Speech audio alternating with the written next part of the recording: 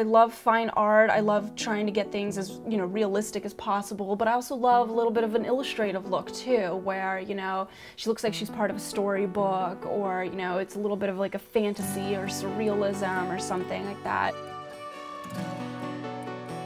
We have a little jungle in here. I feel like it cleanses the air. It just, you know, it brightens the room, it brightens my day. Nature, you know, we're from nature, we go back to nature, like, so that's why everything's growing out of people's heads and floating all around, and it's just a thing that I like to stick with.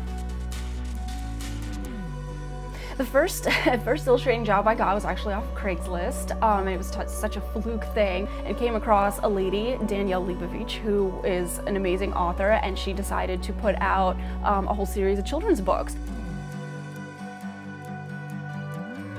Well, as a psychotherapist, I would be working with clients, and I would think to myself, how can I make them see this life theme easy enough for a child to understand? And I called it Under the Tree because no matter who we are, we can all benefit from the same benefits that the trees provide for everyone, which is safety, shade, and a breath of fresh air.